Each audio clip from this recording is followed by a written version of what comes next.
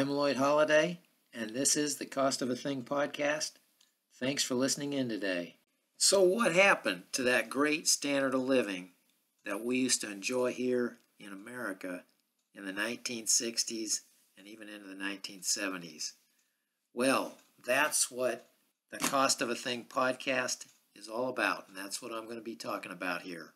Okay, well, I haven't done any podcasts for a while, a couple of years, and I'm going to start doing a few more podcasts, but I'm not going to be doing them on YouTube. I'm going to do them on Rumble. So this will be my last podcast on YouTube, at least for now. So if anybody out there is still interested in listening to some discussions on what happened to our great standard of living that we used to have here in America, I'm going to be doing a few more. I'm going to put them over, like I said, on Rumble. So this will be my last one here on YouTube. But I'm going to leave the 84 podcasts that are on YouTube right now there, and I'll probably bring them over to the new platform also, but I'll probably leave them here anyway. And I've noticed that, if you look at my top 10 super ripoffs that are bringing down our standard of living from what it was in the 1950s, 60s, and 70s, you can look at my top 10 super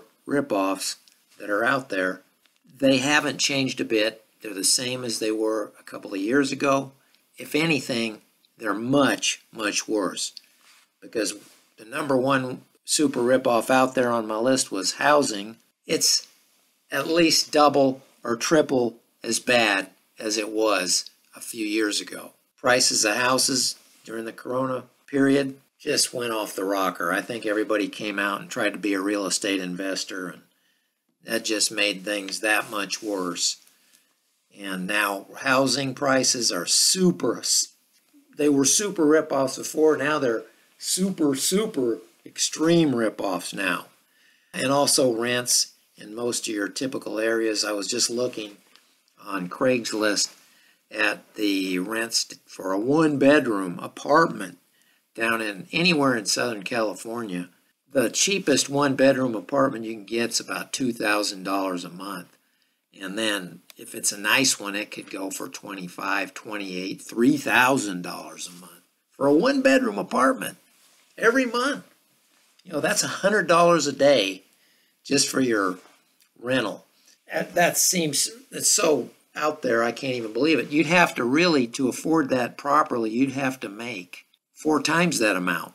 So if you're paying $2,000, you'd have to make $8,000 a month to afford that one bedroom apartment. And that's not a very nice one. That would be $2,000 a month. If you wanted to afford the $3,000 a month apartment, which is a nice one in a nice area, you're going to have to make $12,000 a month. Well, very, very few people are making anywhere near that amount of money. $12,000 a month, that's $144,000 a year. I don't think too many people are making that much money, even in Southern California. So these super ripoffs have just gotten worse, and our standard of living has gone down even more than it was a couple of years ago when I was doing the original super ripoffs.